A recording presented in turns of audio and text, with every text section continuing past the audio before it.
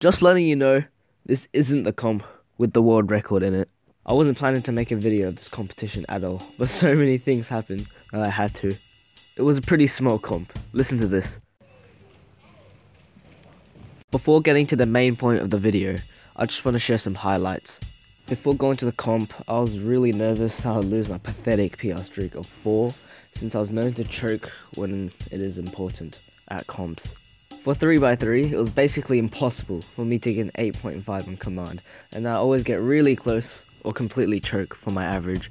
2x2 was basically just luck. As you can see from my times at home and my times at comp, you cannot predict what I get. So, I started sweating at 4x4 and Mega, grinding so much more than I have before.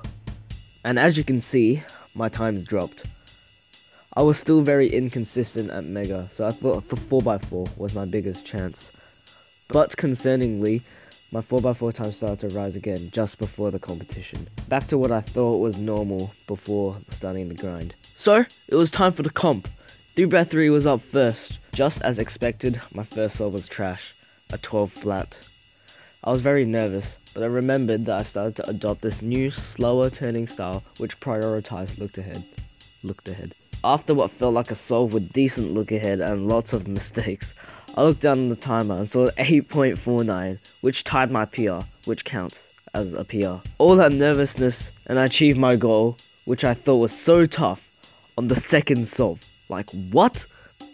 Oh yeah, and I also got counting 9, and then I kind of messed up on the last 2 solves. But I still got PR average, and it was sub 11.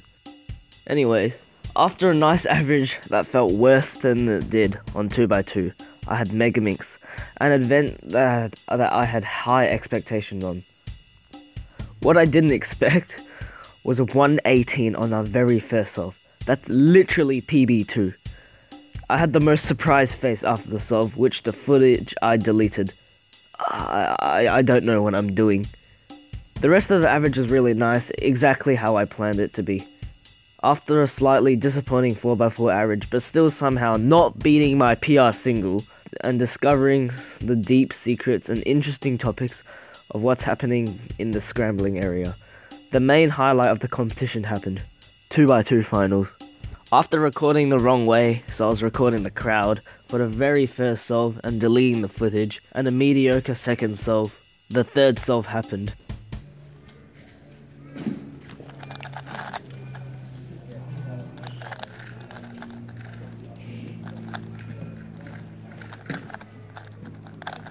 Wrong CLL.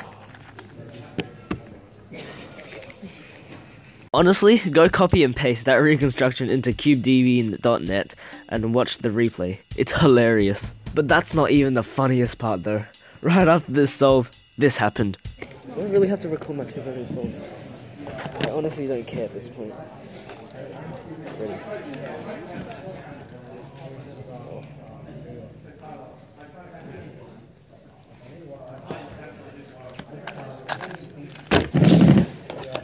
Ready. Sorry. After a horribly slow recognition that I skipped the last layer, I use LBO because I'm cool, just like the 2 people next to me.